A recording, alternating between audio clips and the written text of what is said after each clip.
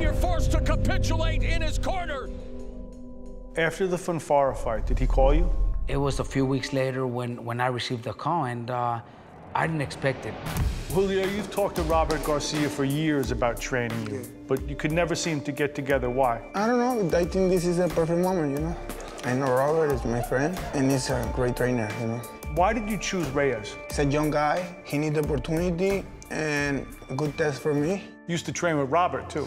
Marco Reyes is a very dedicated fighter. When he came to my gym, he approached me. He says, look, Robert, I'm here because I want to train with you. We had a fight where he lost and he went back home. So I figured, okay, you know, he chose to do his rest of his career maybe with somebody else. So when Chavez called me, I right away, I told him, yes, you know, that's what I've been waiting for and that's what I want. I want people to know how good I am as a trainer. What do you need from Robert? A trainer?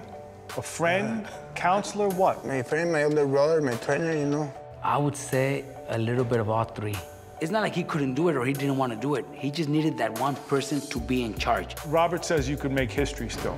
Robert had a lot of confidence in me, and I follow him. I think that Chavez is that one star that is going to make the boxing world believe in my work. I need Robert because I want to be world champion again.